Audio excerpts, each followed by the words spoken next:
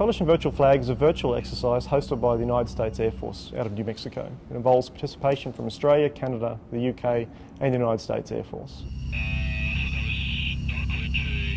This is our second year participating. Last year we learned a lot of lessons and we had to overcome a lot of technical challenges to really improve the immersive quality of the training, and we've achieved a lot this year with that. And our big step forward is linking the Tactical Airlift Crew Compartment Trainer, the TACT, which is the device behind me, with the full motion simulator, so the entire C-130 crew can be immersed in that training environment, which makes us a world leader in that regard. Coalition Virtual Flag is an excellent exercise in the sense that we're able to throw in different kinds of threats, hazards and weather that we wouldn't normally be able to replicate in the real world without having to wait for a long period of time.